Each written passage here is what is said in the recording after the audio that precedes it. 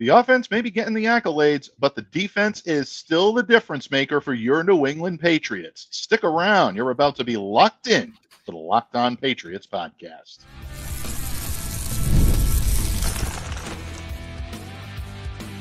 You are Locked On Patriots, your daily New England Patriots podcast. Part of the Locked On Podcast Network, your team every day. Hello to all of you Foxborough faithful, and thank you once again for making Locked On Patriots a daily part of your New England Patriots coverage and also your first listen each and every day. Remember, Locked On Patriots is not only a proud part of the Locked On Podcast Network, your team every day, but we're also free and available on all platforms, especially YouTube. So be sure to smash that subscribe button and download and follow Locked On Patriots wherever you get your podcasts, to ensure that you're getting the latest episode as soon as it's available. I'm your host, Mike Debate. I cover your New England Patriots for the Patriots country. So reach out to me and let me know what's on your mind on X at MDABATENFL.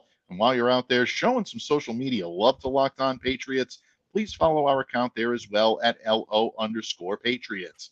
And Pats fans, today's episode is brought to you by Game Time. Download the Game Time app, create an account, and use the code LOCKEDONNFL for $20 off your first purchase. Terms apply.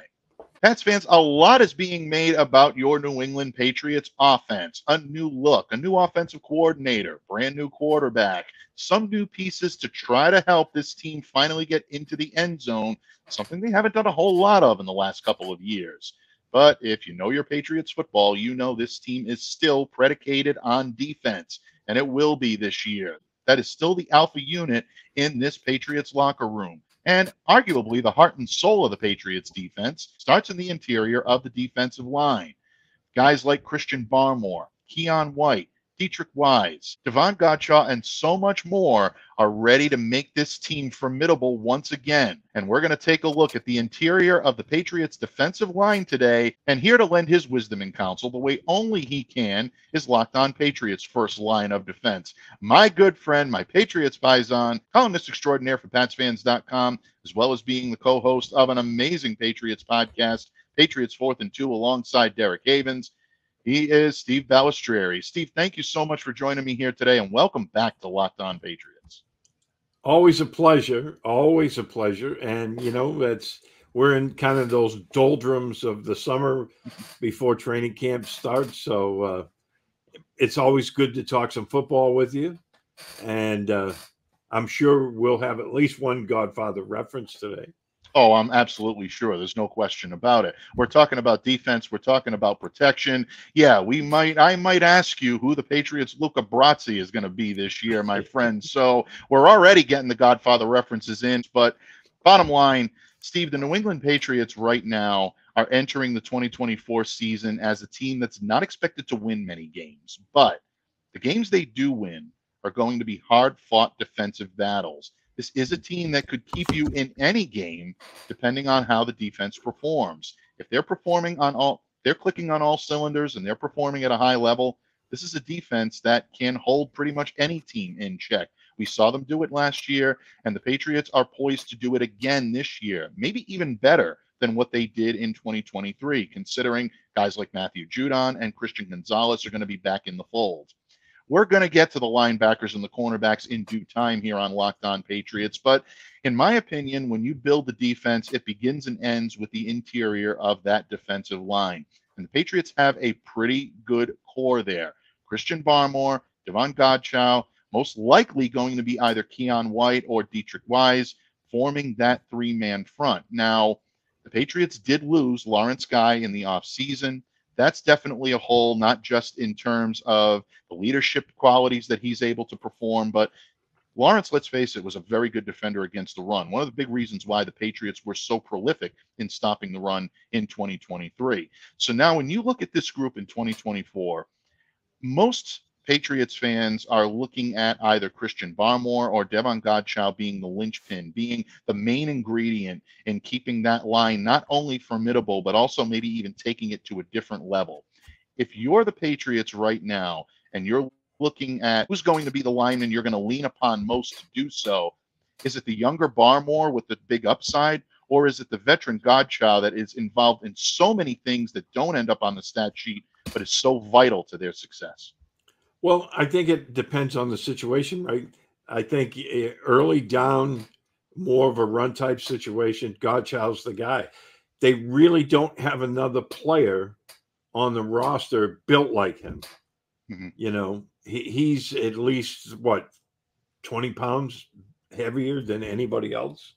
So, when you look at what he does, he's that anchor. And I think you hit the nail on the head, right? I mean, he does so much that doesn't end up on the stat sheet. And they had a guy like that for many years, Mr. Wilfork, and he never really got his due for the things that he did because he allowed them to do so much. Now, when it comes to Barmore, I think we finally saw what the Patriots saw in him when they drafted him and a year ago. And, he came on. I thought he had a tremendous 2023 season. I think he's even going to be better this year. And I think with those two guys, in the middle of your front, you have to look at it. This could be the difference. If these guys have both elevate their game even further, it could go from having a, very good defense to a complete shutdown, monster defense. Very good point. And I'm glad that you mentioned their ability to take on the double team, especially with Godchaux, because Murph and I talked about yesterday how perfect of a fit Davon has been in this two-gapping scheme that the Patriots have run so successfully over the course of the last couple of years. I think you'd be hard-pressed anywhere in the NFL to find two better players that could fit the Patriots scheme, that two-gapping scheme, than Davon Godchaux and also Christian Barmore. Let's not forget about Barmore's ability to take on the double team as well. Matthew Judon positions himself very close to Christian Barmore more often than not. And if Judon's going to be healthy this year, the way we all believe he will be, I think you're going to see a lot more of that, because that's when you see the illuminated Matthew Judon. Teams automatically panic and they try to double. Christian can take that and he can sustain it long enough to get Matthew free around the edge and let him get after the quarterback and start collecting sacks. That's when you start to see that sack total go up, and he's reaching career highs. Look at most of the opportunities he's had to get after the quarterback. It's when he positions himself very closely to Christian Barmore. So in my opinion, that defensive line is going to be such a key for the linebackers to get into position, to get after the quarterback. The edge rush benefits tremendously from that. So big advantages for Keion White and Deatrich Wise in that situation. But as you know, it also facilitates the secondary as well. Guys like Christian Gonzalez, guys like Jonathan Jones, even in the slot, or if he's playing on the other side in the perimeter, Marcus Jones, Isaiah Bolden, Alex Austin, all of these cornerbacks that are expected to play a good-sized role in the Patriots defense can now set themselves up to be able to lock down their targets without necessarily having to rush up or play a little bit more up front and leave themselves vulnerable in the back. I think this is an excellent defensive front, and these two guys are really the reason why it works so well. Oh, yeah. I mean, again, you look at it and, pressure is the thing with opposing quarterbacks.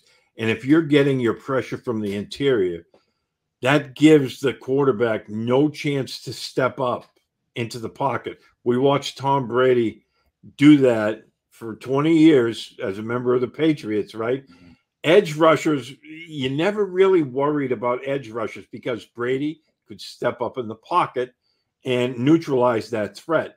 Mm-hmm. But when you're pushing that pocket from the interior, there's nowhere to step up. And then, if quarterbacks have to throw off their back foot, as we've seen last year with New England, your throws tend to sail, right? Interceptions start happening. It's all interrelated. And I think that these two guys, if they have the kind of season we're looking at, they could totally transform this defense into a monster defense. Yeah, absolutely. And you look at what this team did against the run last year, Steve, and obviously Barmore and Godchaux being a big part of the reason why they were able to do it. That's ranking first in holding opposing teams to yards per carry at a 3.3, which is the best in the league. And then you look, they're also fourth at that point in total run defense, holding teams to an average of 93.2 rushing yards per game. That's in a forgettable 4-13 season in which nothing seemed to go right for the Patriots, especially their ability to get after opposing quarterbacks because Matthew Judon was not in the lineup. Joshua Uche's numbers suffered in that regard. So they were getting sacks, but they weren't getting it from their primary members. Now, if those two guys are healthy and alongside each other in the interior of that defensive line, namely Barmore and Godchaux, I think that frees up guys like Judon and Uche to be able to get after the quarterback. Like you said, all of a sudden, you're taking a defense that was very good against the run last year and serviceable against the pass, and now you could be making it equally as potent against the run and the pass. I'm really looking forward to seeing what this defense can do on the field. Yeah, and think about how long they were on the field last year. Because the offense couldn't sustain drives. So, they were spending an inordinate amount of time on the field, So if the offense improves just a little bit, that'll keep these guys even fresher, which I believe, will make them even better. Yeah, absolutely. We expect the offense to be at least a little bit better than it. Well, that's not setting the bar very high, but yeah. But you know where I'm going with Fortunately, this. I do know where you're going with it. And look, bottom line, I think that's one of the big reasons why you've seen Ramondre Stevenson extended. And again, I touched on this a little bit yesterday in my conversation with Murph. Ramondre and his presence in this lineup right now allows the Patriots to know that they have that solid running back upon which Alex Van Pelt can build his new look offense. The type of offense that uses the run, that outside wide zone run, and those wide zone run concepts to his advantage. So that way he can keep defenses on their heels in first and second down, extend drives, be able to take deep shots down the field, maybe on the third, and catch, a defense that may not be as, readily available to defend in those areas. And the Patriots can challenge and maybe push things a little bit more than they could in the past. It has a ripple effect on the defense, and you're absolutely right. It keeps their legs fresh because the less of the amount of time that they're out there on the field, it's going to make them fresher when they come in. It's going to continue to cultivate stamina, and also it's good for their health. I mean, if you're not on the field taking shots all the time and taking hits, it allows you the opportunity to stay healthier. Before we take our leave of this subject, I just wanted to get your thoughts on Davon's recent comments about hoping things will work out, getting something together by training camp. Based on what he had to say earlier this week to PFN's Dan Kelly, do you believe that makes it more likely or less likely that Davon gets a contract extension heading into camp or maybe during camp? Yeah, I think it's more likely. I mean, because again, they don't have a player on the roster they can replace him with. Right. And they realize this. And, I remember that when Godchaux got his really good deal from Bill Belichick, a lot of people were shocked by it, and they ridiculed Bill for this. And Bill kept saying he's one of the best players I remember him saying that he's one of the best players in the NFL because there's only a few guys that can do the things that he does. And I think he likes it here. I think he wants to stay in New England, and you want guys that produce and want to be here. Right. Such a great point. And they're rewarding the guys who performed last year, and they're giving them pretty good deals across the board. And I think when you talked about the run first against the run in yards per carry, and who was a better example of that than Godchaux? Exactly, without any question. And one of the big reasons why, like you said, the Patriots were so good against the run last year was because of Davon and what he's able to do. During that statement, he mentioned at least 2 or 3 times how much he loves being in New England and how much he'd love to finish his career in New England. I think that's a sign of Patriots management to say, you know what, let's get this done. Let's come to a happy medium. I want something to work out. I know you do as well. Yeah, I think this comes together. And I think the Patriots would be extremely smart to get this done either before camp or maybe just into it a little bit if you want to wait until he arrives and gets back here. But don't leave this lingering for too long. And Steve, there are some questions right now about second-year defensive end Keion White and the jump that he's about to make.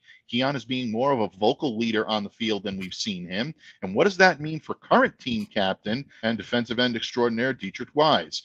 Steve and I are going to discuss that, about whether or not these two may be embroiled in a camp battle for that third spot along the Patriots' defensive front, and the importance of both of these gentlemen to the Patriots' success on defense this year. More on the Pats' defensive line as we preview the interior right here on the Locked On Patriots podcast, a proud part of the Locked On Podcast Network, your team every day. Locked On listeners, passion, drive, and patience is what brings home that winning trophy. You know what? It's also what keeps your ride or die alive. Our good friends over at eBay Motors have everything you need to maintain your vehicle and level it up to peak performance. From superchargers to roof racks to exhaust kits, LED headlights, and so much more. Whether you're into speed, power, or style, eBay Motors has got you covered. With over 122 million parts for your number one ride or die, you'll always find exactly what you're looking for. And with eBay Guaranteed Fit, your part is guaranteed to fit your ride every time or your money back. Because with eBay Motors, you're burning rubber and not cash. With all the parts you need at the prices you want, it's easy to turn your car into the MVP and bring home that win. Keep your ride or die alive at ebaymotors.com. Eligible items only. Exclusions apply. eBay Guaranteed Fit only available to U.S. customers. Patriots fans, thank you once again for joining us here today on this interior D-line preview episode of the Locked On Patriots podcast. And if we're previewing defensive lines, if we're talking defense at all, we have to go to our first line of defense. Our resident voice of reason, my Patriots paisan, Steve Balestrieri of PatsFans.com, joining us. Steve, in the previous segment, we talked about the importance of Christian Barmore and Davon Godchaux, but one of the things I think the Patriots would love to do more of this year, or maybe do it at more of a successful rate, is get after the quarterback. And the Patriots have two guys not named Matthew Judon or Josh Uche that are capable of doing just that when called upon. Defensive ends Keion White and Deatrich Wise. Now, Steve, White's first season with the Pats was statistically quiet, but he still made his presence felt in the team's front seven. He's known for his edge rush prowess. We saw him do it at Georgia Tech. We knew the type of guy and the type of motor this kid had when he was drafted in the second round of the 2023 NFL draft. But we also saw him align in a lot of different areas last year during training camp, through practices, and in the limited sample size that we had of him getting in-game action. He aligned at an outside linebacker, set in the three-point stance. We saw him showcase some of that pass rush. He played the run. We also even saw him drop back into coverage on select packages as well. And in that vein, Keion is proving his value, and he's also becoming a little bit more of a vocal leader this year on the field. You're seeing him help direct traffic, tell new players where to be and how they need to be there.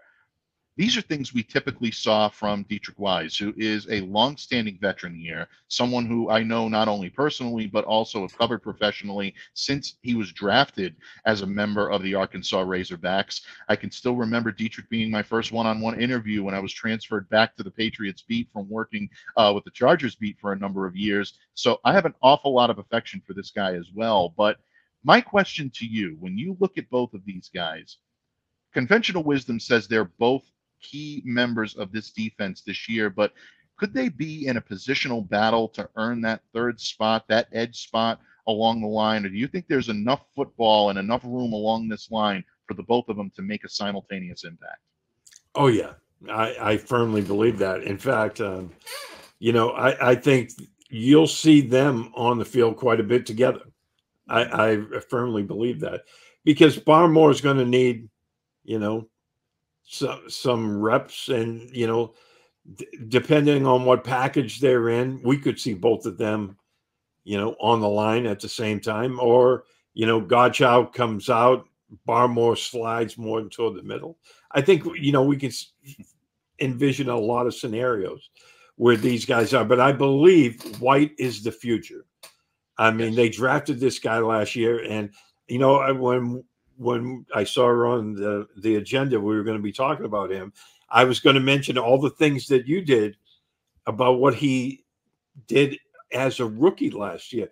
And don't forget, Belichick typically likes to ease his rookies in, find one thing he's good at, and then gradually increase his slice of the pie. Well, last year, they had such faith in him that they were allowing him to do a lot of things right off the bat, which tells you he's very smart. He's very football smart. He's a hard worker, and he's putting the work in to learn all of these responsibilities. I think you're going to see him doing a ton of stuff this year. But that's not to say Wise is going out with the bathwater. I think there's room on this defense for both of these guys. I think you'll see their reps split pretty evenly. Now, in regards to a camp competition, oh yeah, because each of these guys wants to be the big dog. Right. You know that, because they both have that mentality, and that's a great thing. Because they're not really competing against each other. They're competing against themselves to be that best player that they can be. That's why I think there's plenty of room on this defense for both of these guys. And, we were talking pass rush. Now we talked about the interior guys, and you put these guys out on the edge with Judon opposite them. Now you have 4 guys that can get after the passer on every down, including Josh Uche. Makes it 5, right? So you can bring pressure from all over the place, and you can keep fresh legs on the field. And I think White is going to have a fantastic year this year. Yeah, I'm really looking forward to seeing Keion, especially in training camp when they put the pads on after the first few days of practice. You start to see some of the contact, and you start to see some of these guys push back and the strength of what they're able to do at their given positions. You don't see Keion White get pushed around all that much, and I don't think you're going to see that this year either. This kid has definitely made a pretty good leap from where he was last year and kind of coming into his own, and really, I think, validating what Bill Belichick and the Patriots brain trust in 2023 saw in him to select him in the second round. Don't forget, a lot of people were disappointed with the pick, and I say that tongue in cheek, but they were disappointed with the pick because they thought the Patriots were going to take a receiver or somebody that was, going to be focused on offense in that pick because they had already gone defense with Christian Gonzalez. Keion was projected as a first rounder in a lot of mock drafts that year. He had a little bit of a chip on his shoulder. I remember we all were reacting to his draft reaction that night and the stoic face that he had. Yeah, I think some of it was the fact that he's just not an overly animated guy when it comes to things like that. But there was also some anger, I think, and probably some disappointment that he wasn't chosen in the first round. I think he wants to prove to everyone that he is the type of defender that can change the complexity of a defense. Yeah, it's going to be interesting to watch him this year. And Gerard Mayo has already labeled him as a guy to watch, someone who's made a huge leap from last year to this year. Let's see if that continues into this season. And it also leads me quite nicely into my question for you, Steve, on Deatrich Wise, because I agree with you. I think there is more than enough room for these guys to be simultaneous contributors. I think they will compete with each other for status, but not necessarily compete with each other for their position. But Deatrich is entering the final year of his contract. We don't hear his name come up an awful lot of players that are seeking a contract extension or that deserve one.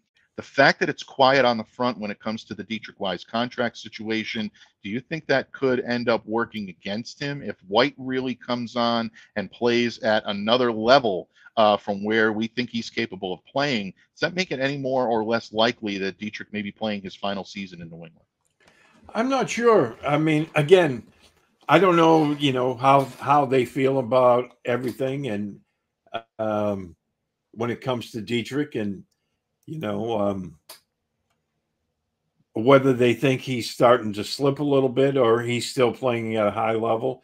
I mean, if White surpasses him, but Deatrich is still playing at the level he has, that's a really good thing. That's not a bad thing. You know what I mean? I mean, this is a type of situation that, when you're talking defense, the rich get richer. And I don't know. I mean, that's something that we'll have to read the tea leaves with Elliott Wolf during the season. And again, we should get an inkling of that starting in training camp. We'll see how these guys bring it on the field. But I'm not so sure. I mean, I think they love the depth that they have defensively right now. So I don't think any moves would be coming. I just think that, depending on, how he feels about his contract as well, that might have something to do with it.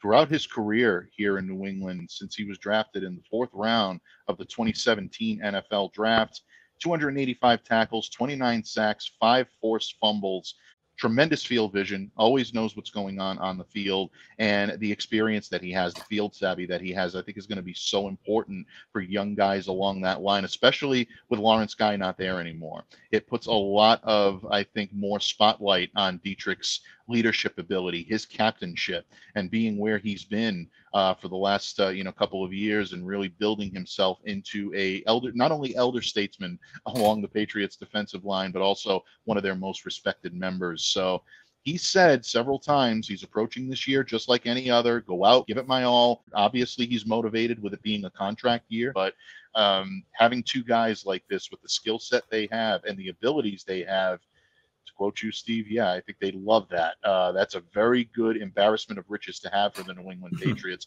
and only speaks to the strength of this defensive line, especially along the interior. I think that, you can't have enough good players on defense, especially when your offense is still trying to find itself. Steve, when you talk about the Patriots defense, the big four, if you want to call them that, the Fantastic Four along this interior of the defensive line, whether it be Christian Barmore, Davon Godchaux, Keion White, or Deatrich Wise Jr., are obviously four formidable defenders that any team would be happy to employ. But it's not just all about these guys. There are members, unsung heroes along the interior that might be poised to make a pretty good impact on this team's defense this year. Armon Watts, formerly of the Pittsburgh Steelers, is a new face in the house. Jeremiah Farms is a name you hear an awful lot, but may not know too much about. And there are plenty of others to discuss in this area as well.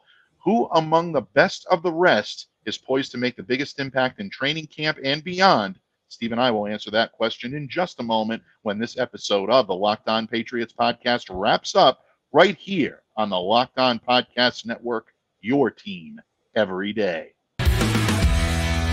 Listen up, Locked On listeners. We all love sports. I love sports. In fact, I love them so much, I never want them to stop. But as the playoffs start winding down, we get fewer games. And the sports aren't sportsing like we want them to. But FanDuel lets me keep the sports going whenever I want. All I have to do is open up the app and dream up bets anytime I'm in the mood. And this summer, FanDuel is hooking up all customers with a boost or a bonus daily. That's right. There's something for everyone every day, all summer long. So head over to FanDuel.com/LockedOn and start making the most of your summer. That's FanDuel.com/LockedOn. FanDuel, official sports betting partner of Major League Baseball. Patriots fans, thank you once again for joining us here today on this interior D-line preview episode. And I am joined by Steve Balestrieri of PatsFans.com, my Patriots Paisan, our first line of defense and our last line of defense, because he's the only one we need, folks. And he is lending his wisdom and counsel when it comes to the Patriots defense, especially the interior of the defensive line. Steve, we can sing the praises of Christian Barmore, Davon Godchaux, Keion White, and Deatrich Wise Jr. all day. It's not a stretch of the imagination to say these guys are top level players, but there are players on this roster as well, especially along the interior of the defensive line, that will be poised to make an impact. When you look at the best of the rest and looking at this depth chart, who would you say is poised to make the biggest impact on this team, especially in training camp, from the guys that we have not mentioned yet on this podcast? I'm so intrigued with Armon Watts. And I know they only gave him a 1-year deal. It's kind of a prove-it deal. It wasn't for big money either. But I think that he could possibly outplay his contract. I like the fact that, when he was originally drafted, he was a 4-3 tackle. But then he went to the Steelers. He played 3-4. So he has that kind of versatility. I think he's a good player. I think he might be even a better player with this defense this year. I just have that feeling. Now, we'll see during training camp if that all works out. But I just have a sneaky suspicion that this guy is going to work out quite well. And, he's bounced around a little bit, but he's had 26 starts in his NFL career. So, it's not like he hasn't shown some talent out there. So we'll see. I mean, he went to the Steelers last year. We know their defensive front is really solid. Always has. Absolutely. Yeah. And, so the opportunities weren't going to be glaring for him, to get on the field a lot last year. But I just have that feeling that he's going to be one of those guys that comes out of nowhere. You don't really hear a lot about him. But, when he gets to New England, he's going to be a very good fit. We've seen guys like that in the past. They've always had a knack for finding those guys. And so we'll see how he works out. But I'm pretty excited for this guy. I'm excited to watch him as well. Started with the Vikings, joined the Chicago Bears, and for the past 2 years, he's been with the Pittsburgh Steelers. Now, I look at the type of interest that the Steelers showed in him. They wanted to re-sign him. They definitely, the Steelers front office made it very clear to Watts that they were interested in retaining him. But I think what helped make his decision is that the Patriots made a strong push for him. He felt that he was wanted here, that he was desired, and his skill set would translate very well into this defense. And I think that's exactly to your point. The Patriots identified him as someone that can play in so many of the sets that they may align. The Patriots are one of the few defenses in the league that can make the switch from 3-4 to 4-3 and still be effective in either alignment. There are a lot of ways that this defensive line can come together, and to me, Armon Watts suits them perfectly. Last year, had a pretty decent season, 15 tackles, half a sack, 15 games, so he's durable. He did not start one of the games last year, and I think that may have been part of his appeal because the Patriots are very well loaded, as we've talked about in the previous 2 segments here, with starters. What they need is solid role players, guys that can come in, that know their job, that are willing to play, that are willing to do that type of a job, and then hopefully parlay it into maybe a larger role in subsequent years or even in the same year. So the fact that I think that the Patriots made the strong push for him shows that they have high hopes, and I do believe he's going to be someone that can be an impact player. I'm not necessarily going to pencil him into the starting lineup for the Patriots at any point this season, barring any injury, but it's nice to know that this guy can give you that type of production if they need him because of injury. But most importantly, if that team is at full strength or at least close to it for the better part of the season, having someone like Armon Watts on the bench is a clear sign of strength, and it only speaks to their wealth along the interior of the defensive line. Oh, yeah. And, the Patriots love guys who are versatile. He's played everything from a 0 technique to a 5 technique. Mm-hmm. So he's played all along the line. He's comfortable playing anywhere they want to plug him in. And, it's a situation where he can either make the most of it, which I think he's going to do, or, he could find himself out of a job. I really think he's going to show up at training camp and turn some heads. Because this is where these big guys, this is where they make their money. in T-shirts and shorts, you can't really see the physicality of stuff. And so now will be his opportunity. Excuse me. I just really, when I saw the signing, it didn't raise a lot of eyebrows, but I was like, I like this signing because I think he's one of those guys that will,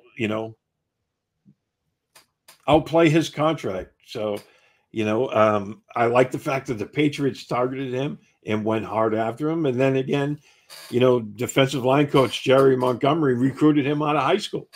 Mm-hmm. So he knows him. Point. Yeah. And so, I think there's that familiarity there. So I like that fact. And I'm really excited for this guy.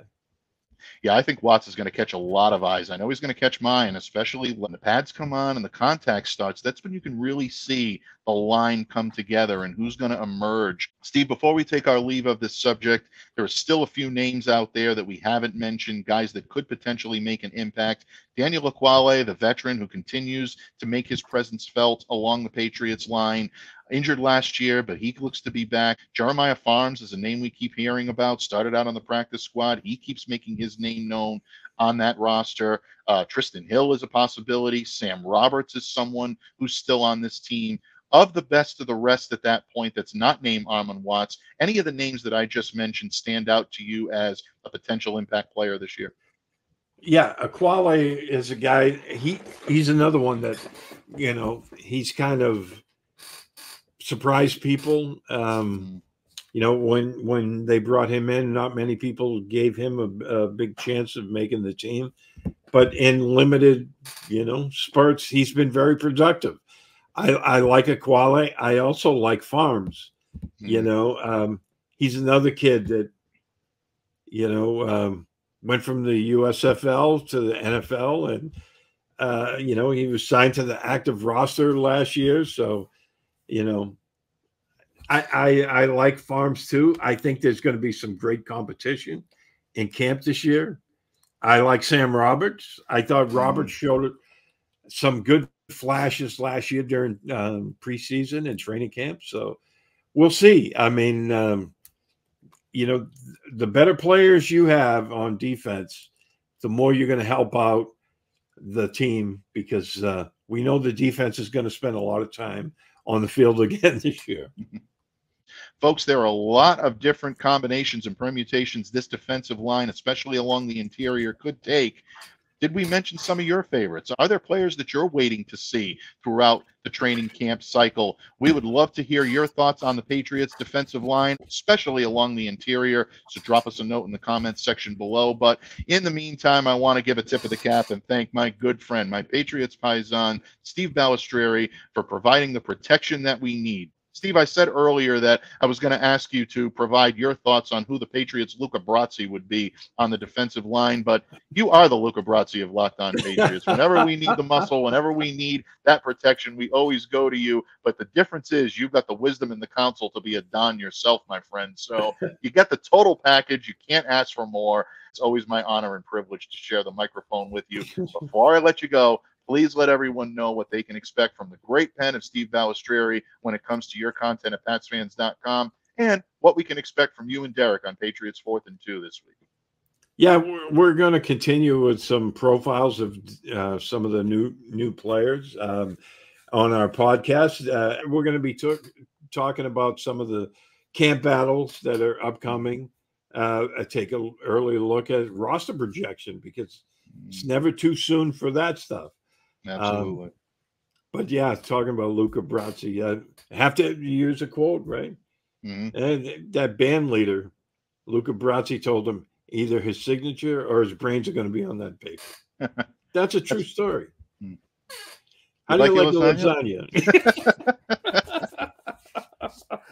You knew we were going there, folks. You knew the minute he mentioned Luca and he mentioned the brains of the signature being on the contract, you knew we were going to talk, and you knew we were going to drop the comment about the lasagna. But he's a very scary guy, Steve. His name is Luca Brasi. He housed my father out. All kidding aside, we enjoy having Steve here, and he's a regular here on Locked On Patriots. He will continue to be, and we can't wait to have him back next week. But in the meantime, please check out what he and Derek do on Patriots 4th and 2, an amazing listen, one of my favorites throughout the Patriots podcast cycle. And of course, anytime Steve puts pen to paper, especially his Sunday morning column, it's appointment reading. Our good friend Murph calls it the Sunday paper, and he does it for a reason, because it really is the way that you should begin each and every Sunday, and we're always happy to feature it here on Locked On Patriots. And in the meantime, another tip of the cap and a nod to the gods to my good friend, my Patriots paisan, Steve Balestrieri, for joining me here today. On behalf of Steve, I am Mike Debate, and I remind you all to stay safe and to stay well and to be the change you wish to see in the world. Have a great day, everyone, and we'll see you back here again tomorrow on Locked On Patriots.